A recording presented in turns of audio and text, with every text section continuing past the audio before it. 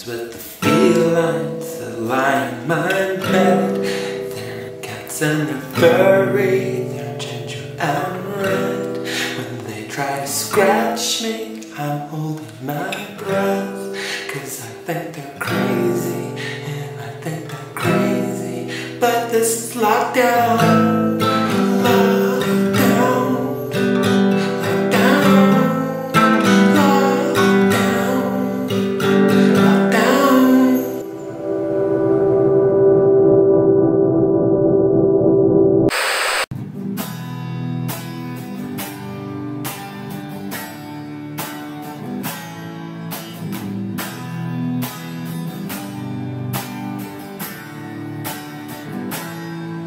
It's lockdown time, gotta stay at home. Can't go outside and see my friends no more. We had to sanitize and bump elbows, but now we all gotta stay indoors.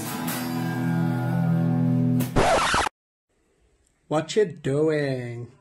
Ha, ha, ha, ha, staying alive, staying alive. How's that going for ya? While I'm watching some good friends screaming, "Let me out!" Where are you going?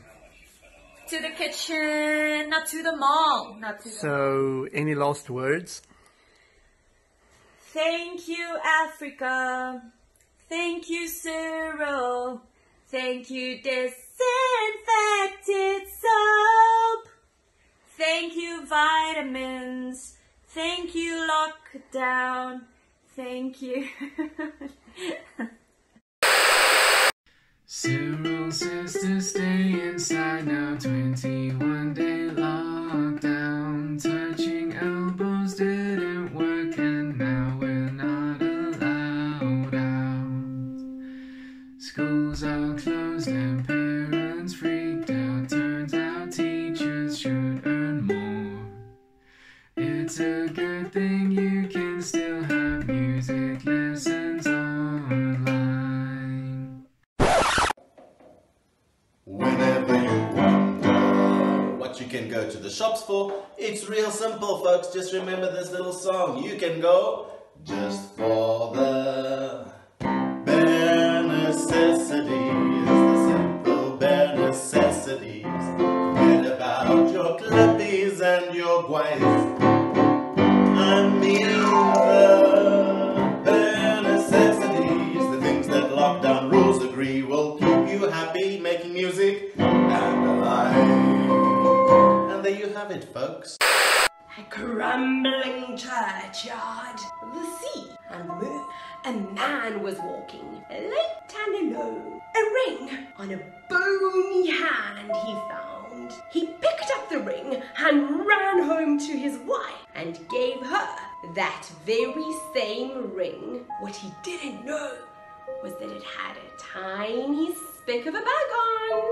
"Oh, where did you find it? It's the prettiest ring I ever have seen," she said. He said not a thing. That night, as they climbed into bed, she heard a tiny speckle came from the ring. "What was that, William? What did you say?" "I don't know what you mean, my dear. I didn't hear a thing." It was then, 14 days later, that same bug climbed in under their